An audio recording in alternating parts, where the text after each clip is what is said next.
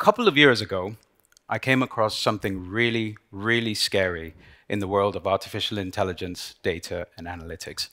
In fact, the title of this talk, The Lies, the Racism, and the Sexism that are creeping into our algorithms today, are just symptoms of this issue that I'm going to be sharing with you. You see, when we think of the scary things of artificial intelligence, we tend to think of the machine becoming more and more human. But actually, the bigger problem is us, is that we are becoming more and more like the machine. In a sense, we're losing a big essence of our humanity. But don't get me wrong, I'm not here to bash artificial intelligence. It's how I make my living. It's how I pay my kids' school fees, right? And in fact, I've had the opportunity to use artificial intelligence for some really, really amazing social causes. We used algorithms to help connect people to causes that they cared about and managed to raise lots and lots of millions of pounds for charity.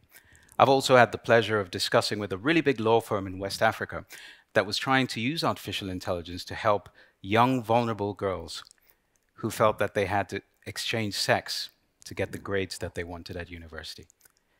And also artificial intelligence to help a school in Wales that was trying to understand how they can reduce the number of children being excluded from school. And that's a huge problem, by the way, just as a small segue. These children, when excluded from school, have a significantly high propensity to commit suicide when they grow up, or to end up in the prison system. So artificial intelligence can do many, many amazing things, not just commercially, but also socially. And I have the pleasure of having 3 wonderful children who all want to be Iron Man, right?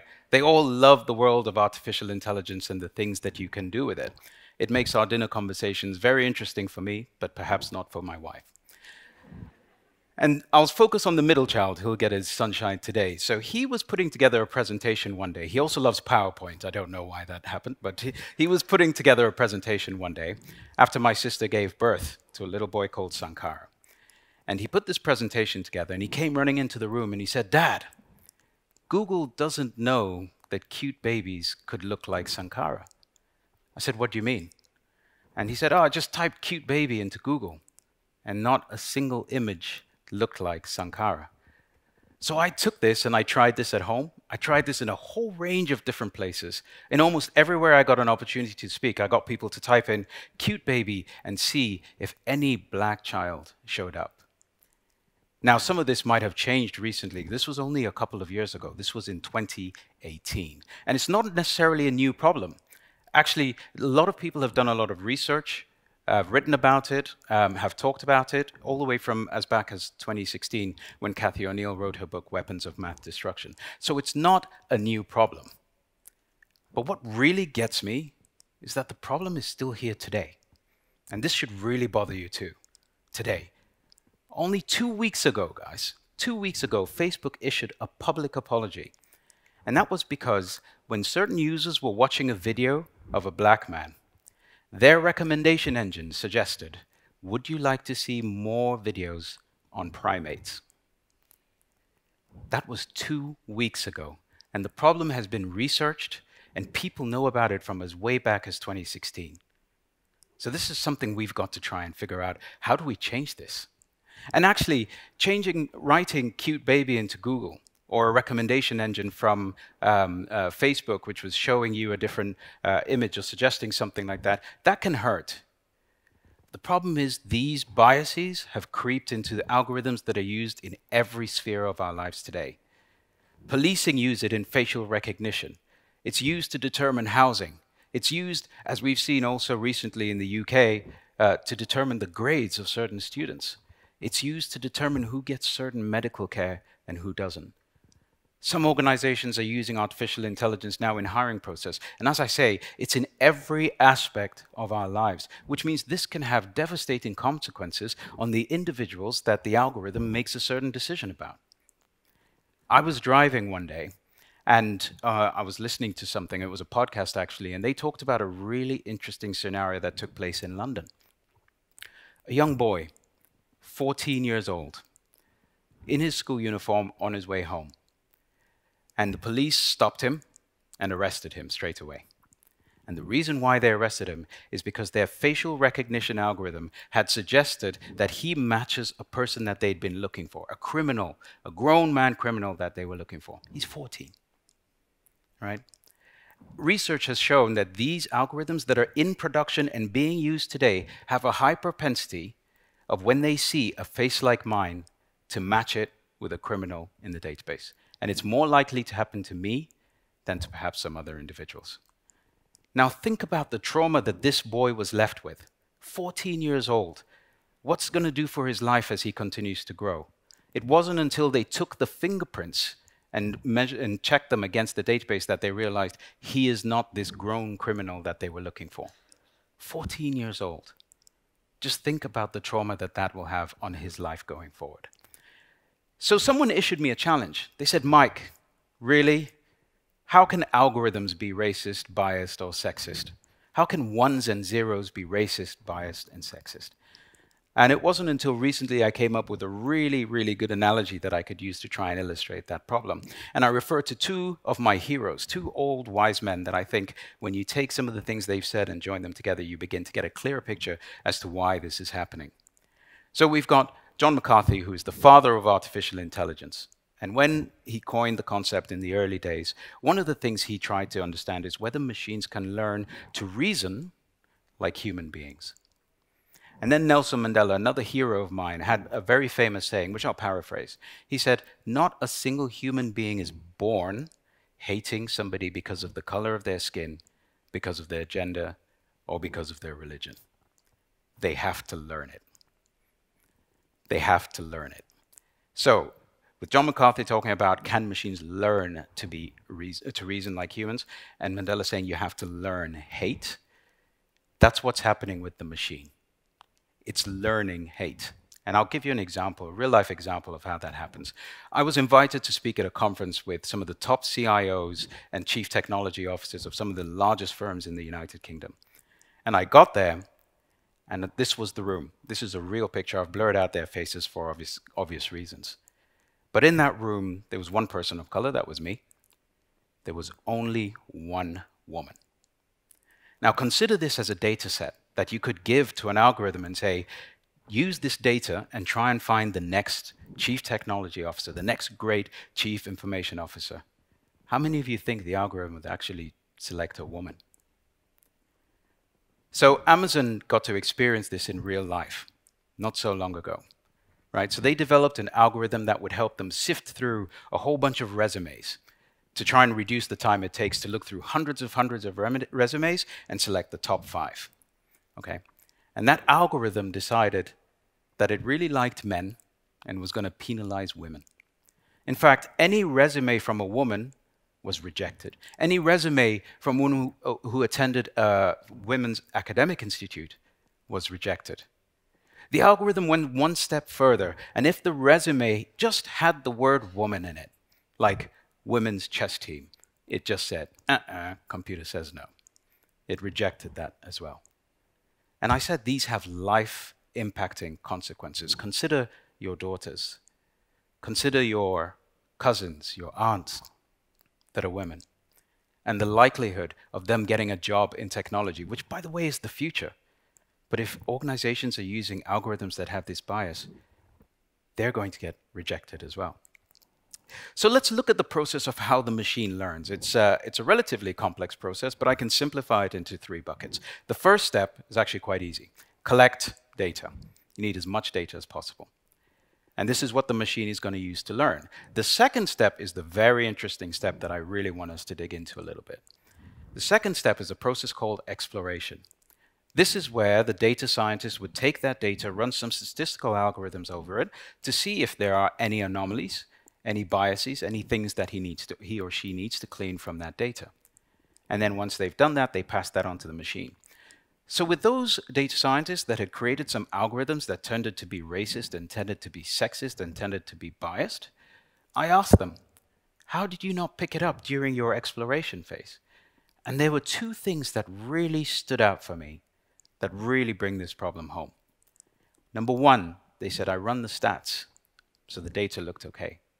And number 2, I didn't need to question it. Well, clearly they did because of what the algorithm ended up doing. But those are 2 points that they said. Now, here's the thing that really got me, and it'll get you too. That is eerily similar to the way the machine looks at data. You see, for a machine, data is its lifeblood. They feed off it, they worship it. Anything that the data says, the machine agrees with. But the saddest thing is that is exactly the way these individuals were behaving.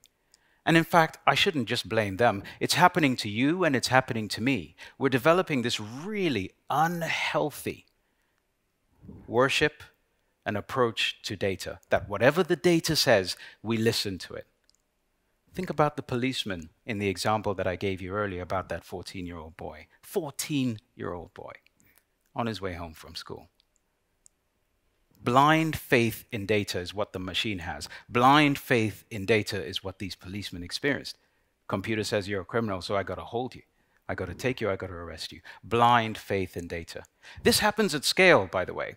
We're not exempt from this. This happens at scale. Consider the election in the US in 2016, when every algorithm, every poll suggested that Hillary Clinton would win by a landslide, right? And some Democrats believe that this faith in the data, this blind faith and blind belief in the data, is what resulted in some people thinking they didn't even need to show up for the election. They didn't even need to show up to vote. Blind faith in data. This is the scary thing that we need to look at as humans, as people. And it's causing some really dangerous things that we've already talked about. So how do we help? How do we solve this problem? How do we help those data scientists when they're going through that data to try and make sure that they don't just not question it, but they actually ask the data some questions? I've got a really simple approach to addressing that. And it's just adding one thing. It's telling a story about that data. So when you do that exploration, also explain. Stories will transform the decisions they're making during this process. Stories have impacts on us that are so fundamental to the way we analyze and the way we process data. In fact, there's a great quote by Daniel Kahneman, and he said, "No one has ever made a decision because of a number. They need a story." Look, the truth is, if we made decisions because of data, I would have a six-pack because I would read the labels of all the sweets that I eat every single day. But that's not how it works. The six-pack is there, you just can't see it. All right? I got told that yesterday. But look, this is a really important issue. Stories are transformational. And I'm going to show you exactly how this works. So there's 3 parts to a data story. The first thing you have to do is add some context. Context makes it relevant. It means something to you. Then you add some narrative, because you want these data scientists to tell someone that story, right? And you want that story to be told in a way that everybody can understand it. So it makes it readable. That's what narrative does.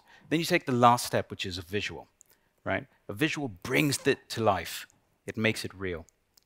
Now, a lot of the time, when I speak to data scientists and I tell them about this process, first thing they say to me is, "Mike, I'm a mathematician. I work with numbers. I'm not Shakespeare. I never studied English. I'm not going to write a story." And I'm like, hang on. And I'll show this to you guys. You don't need much. Stories are inherent to us. We've been told stories since we were children. Stories is how we learn, and stories is how we make decisions. Everybody has it within their gift to tell a story. And I will show you how easy it is and how powerful it will be. Let's look at data. Let's actually apply it to some data and take 2 columns of data, right? Items sold and how much they cost. Baby shoes, $20. Raw data, right? Not so difficult for any of us. Now I'm going to add a story. And you know what? I'm going to even make the challenge even harder. I'm only going to use 6 words to tell the story on that data. And I'm going to use a visual. Baby shoes for sale, $20, never worn. I'll say that again. Baby shoes for sale, $20, never worn. Your brain is doing something completely different to that data than it did when I just showed you baby shoes and $20. I've only used 6 words and told you a story, and your brain is asking questions. Remember those data scientists? They said they didn't even question the data. Right now, your brain is saying, never worn. Why? what happened? You're asking questions of that data, right? So I'm going to tell you 3 amazing things that stories do to your brain when you tell them about data. So the first one is when you're sat in a lecture or in a meeting. I remember what it was like to sit in a lecture, right? And you get data and stats thrown at you. Only 2 parts of your brain light up, the Broca's area and the Wernicke's area. Only 2 parts of your brain light up. But when you tell a story, every single part of your brain just gets up and really energizes. You are able to connect the emotional side of your brain with the rational side of the brain. And that's how we make decisions, right? And it even impacts our memory. 3% of people will walk away from here remembering stats. 68% of people will remember the story. Has a massive impact, stories do. And the second thing is stories create action. I've done some work in the charity space. And when you wrote a charity request or a solicitation for money or for donations, when you just wrote down the stats, 20 babies injured, X amount of animals treated cruelly, versus when you told a story about Angela and the pain that she went through and the suffering that she's going through, you got way more donations. People act on the back of stories, whereas stats are just stale. And this is the essence of humanity that I'm talking about. The third thing that stories do that I absolutely love and is relevant to everything that we have talked about today is it brings people into the conversation. Now, one time we were on holiday with my family, and we visiting the Colosseum. And I have 3 amazing children, as I've said, but the problem is when you get to a place like that, one runs this way, one runs that way, the other one's that way, and you have that difficult decision as a parent, which child do I run after, right? So we decided to get a tour guide, Antonius. Antonius would walk us around while we stay in control of the children. Now, we're in the Colosseum. There's lots of other people there. We're consuming the same data that everybody else is. We're seeing the same things. The difference is we had Antonius. Antonius was telling us a story. And every time Antonius continued to tell that story, more and more people just sort of snuck along and followed us along. By the end of that, we had at least 11 people that were just blatantly following us everywhere we were going. But stories bring other people into the conversation. They are incredibly, incredibly powerful. So guys, we need to help make this change. And each one of you here has a responsibility. Each one of you here can contribute to solving some of these issues. And the first thing I'm asking is for any of you who are working with an analyst or a data scientist, to get them to tell the story. Get them to tell someone the story of that data whilst they explore it. I guarantee you it'll help them in the decisions that they make around that data, and they will change. The second request is for you in the audience, every single person here. Data is going to touch, and AI is going to touch every single part of your life. It already is. And every time you encounter data, ask for the story. Demand the story so you too can be brought into the conversation. Ask this for the story so that children who look like me aren't going to be fearful of being recognized by their AI as a potential criminal. Ask the story so that your daughters, your sisters, or yourselves won't be rejected by an algorithm because you're a woman looking for a tech job. Ask the story so that we can make a change. Thank you.